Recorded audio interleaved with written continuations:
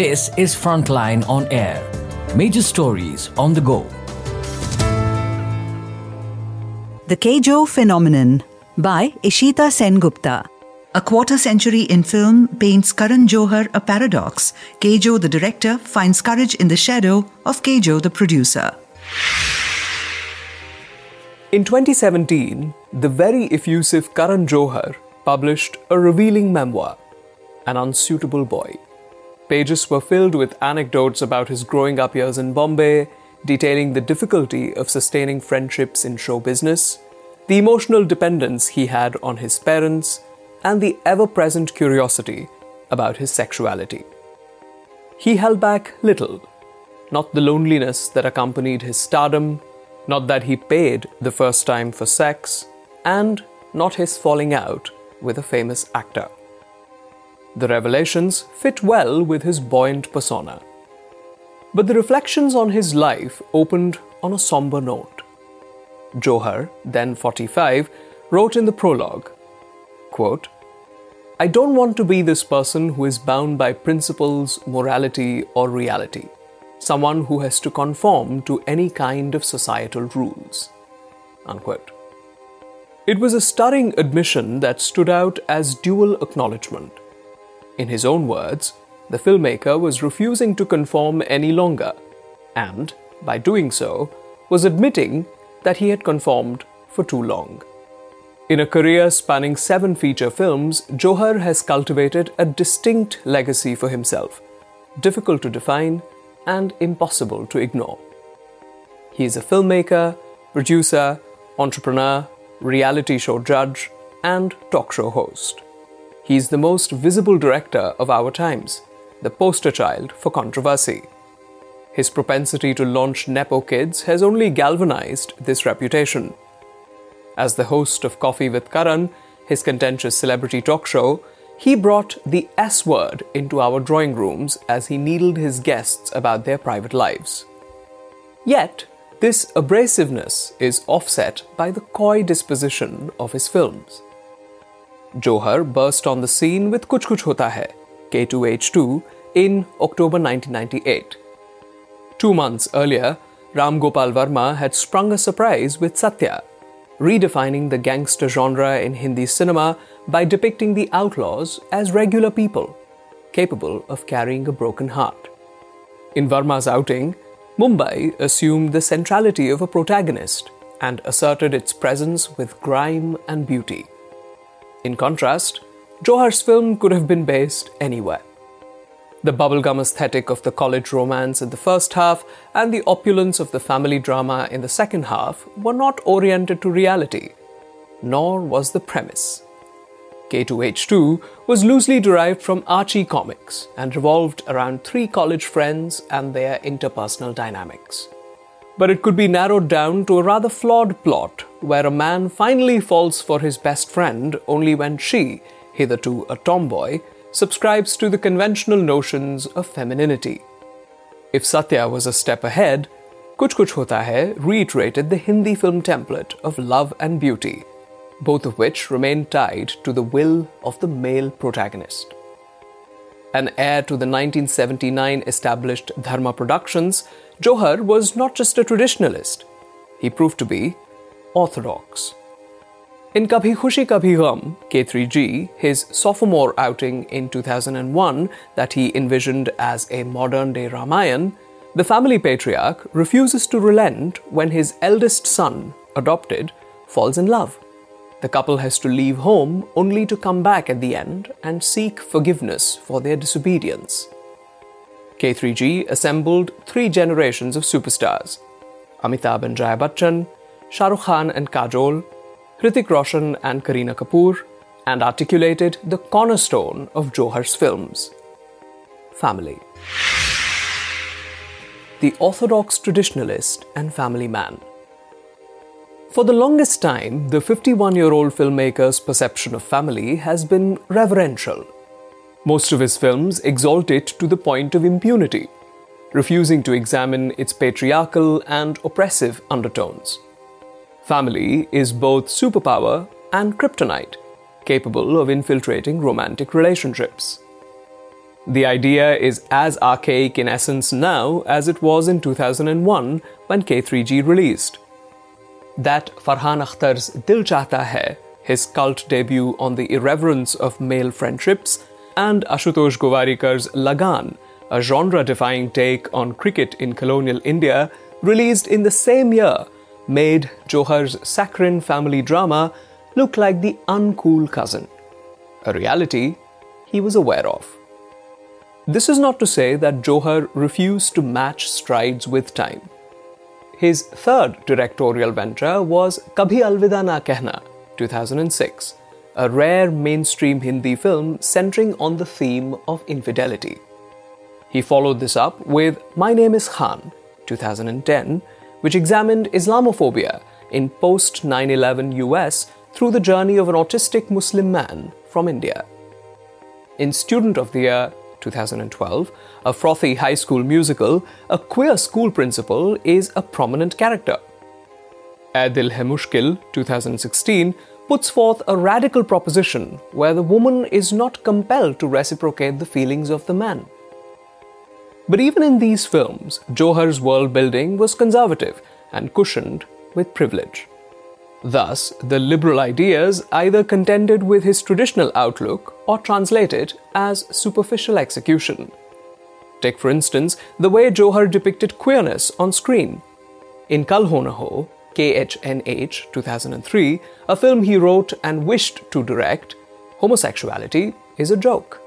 The heterosexual romantic triangle has a running gag of an old domestic help being petrified every time she sees two men together. The subtext here is that she fears they are queer. In 2008, he produced Dostana, where two straight men pose as queer to rent a place with a girl in Miami. The humor in the film is written into the reactions of one of their mothers on finding her son is gay. In Student of the Year, the intent of including a queer character is undermined by the stereotypes that wrap his portrayal. In 2013, Johar made a more audacious attempt with Bombay Talkies, where he made space for two men to kiss on screen. But it was a boutique project and a short film. In his memoir, Johar recounts that he first met Ayan Mukherjee, a director with Dharma Productions, outside a screening of Kal Ho Na Ho. The latter came up and expressed gratitude for the way homosexuality was depicted in the film. I have never seen this representation in mainstream cinema, Mukherjee had said. In a 2017 piece for the New York Times, the author Atish Tasir credited Johar with stealthily introducing homosexuality into Indian homes. He knows the limits of his family audience, but he works vigorously within them, Tasir wrote. What emerges from here is a confounding image of a man whose repute is difficult to streamline. Is he a liberal masquerading as an orthodox, or is he performing progressiveness to appease a certain section of the audience? After all, he self-admittedly made My Name is Khan, a social message film where the Muslim hero had to be autistic to evoke empathy for critical acclaim. Should we applaud Johar for surreptitiously acquainting the multiplex audience with the word gay? Or should we pull him up for peddling stereotypes that were within his power to dispel? Is he the man who let India out of the closet? Or is he the filmmaker who outlined the presence of a closet only to mock it? Is it enough that he wrote a female character who resists succumbing to the tantrum of a man-child? Or should we probe deeper and recognize that she dies at the end as a vengeful move from a conformist storyteller?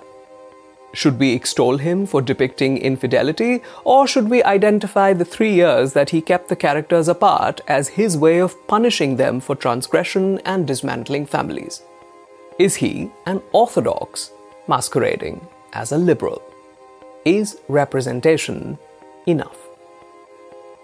In 2023, 25 years since he began and 7 years after he directed his last film, Johar helmed Rocky Aur Rani Ki Prem Kahani. On the surface, nothing had changed. The film is a portrait of excess, where the love story at the center stands to be reconfigured by the families in the background. There are cultural and ideological differences.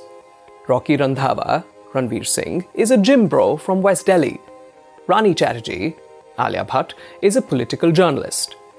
His family has a sweetmeats business. Her parents are into art. Notwithstanding the mountain of differences between them, Rocky and Rani are pulled towards each other. Their attraction is nothing like the sibling energy Johar reserves for characters essayed by Shah Rukh Khan and Kajol. Rocky and Rani are sexual beings. They sleep together before admitting their love for each other. But here is where it feels like course correction. In any other Johar film, Rocky's loud Punjabi tradition-bound family, where women do puja at home and men only talk to each other formally, would have occupied the narrative centerpiece. But here, they are put under the scanner. It is Rani and her liberal-leaning family that lead from the front. They teach Rocky that masculinity need not look a certain way, and they teach him enough to be critical of his surroundings and himself. Rocky Randhawa is the sole male character in a Johar film who questions Dharma's indisputable stance. It is all about loving your parents. Rocky Aur Rani Ki Prem Kahani is a fitting film in Johar's evolving legacy. It is evidence of a director changing with the times and being tuned to the conversations around him. But to appreciate the filmmaker Karan Johar has become, one ought to commend Karan Johar, the producer. Over the past 2 decades, Dharma Productions has gone from strength to strength, backing young voices. In terms of a legacy production house, it has fared much better than Yash Raj Films, which remains stuck in time with its big tentpole franchises. Dharma, on the other hand, has backed diverse stories. Take, for instance, Ek Main Aur Ek Tu, 2012, Shakun Batra's charming take on unrequited love, or his sophomore film Kapoor & Sons, 2015, which remains a watershed pop culture moment for its unprejudiced depiction of homosexuality. Kejo, the producer. Dharma's roster includes films that are modern in sensibilities and daring in their ideals. Gauri Shinde's Dear Zindagi, 2015, where a young woman seeks professional assistance for mental health. Ayan Mukherjee's Wake Up Sid, 2009, which centers on a slacker college graduate. Abhishek Varman's Two States, 2014, where 2 people in love bring their culturally different families together. Shashank Khaithan's Badrinath Ki Dulhania, 2017, where a girl compels a boy to confront his chauvinism. Raj Mehta's Jug Jug Jio, 2022, where a middle-aged, funny man is not forgiven by his wife for his transgression and bad behavior. More recently, in Sharan Sharma's Gunjan Saxena, The Kargil Girl, 2020, the hagiographic tendency of a Hindi film biopic is undone by injecting the diffidence of youth. Based on Indian Air Force officer Gunjan Saxena, the film has a scene where a young girl asks her father whether she's a traitor for using the Indian Air Force to fulfill her dream of becoming a pilot. Dharma has also backed films that restate fraught gender politics and prioritize male characters and their needs. But Johar bankrolled themes that gained more from his presence than the other way around. As a producer, he has taken bigger swings than he has as a filmmaker. That most of them landed gave him assurance and accounts for his fatigue, where he no longer wants to be the person, quote, who is bound by principles, morality, or reality, societal rules, unquote, because he has realized the weight of it. Being a progressive producer has emboldened him to be a more informed director. The most obvious upshot of this is Rocky Aur Rani Ki Prem Kahani. But there were early signs. His memoir came out in 2017, and the next year he directed a segment in the Netflix anthology Lust Stories. It is a hilarious short that is single-mindedly focused on female desire. But it is the climax that denotes the distance Johar has traversed.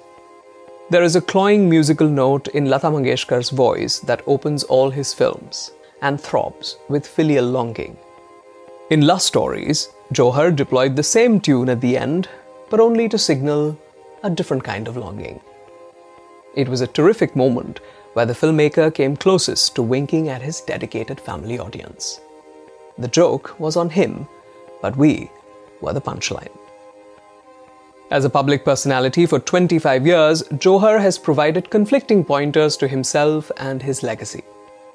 But this perhaps comes closest to surmising it. A traditional filmmaker learning to unlearn from a progressive producer. Ishita Sengupta is an independent film critic and culture writer. Her work is situated at the juncture of gender and pop culture. This is Frontline on Air. Major stories on the go.